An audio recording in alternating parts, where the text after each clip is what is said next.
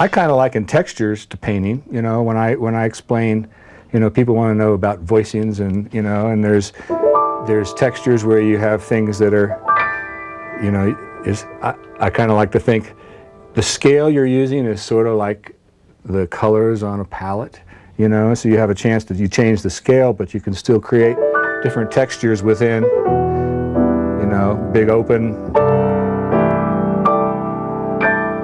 sounds texture-wise. So, and then things that are just, you can paint subtle colors. This is how we think when we respond to the poems too, because it creates, you know, maybe more subtle moods, or, you know, might be a better way. But textures, I think, in piano, I use a lot to kind of, you know, give off or portray a certain feeling, you know, or even color.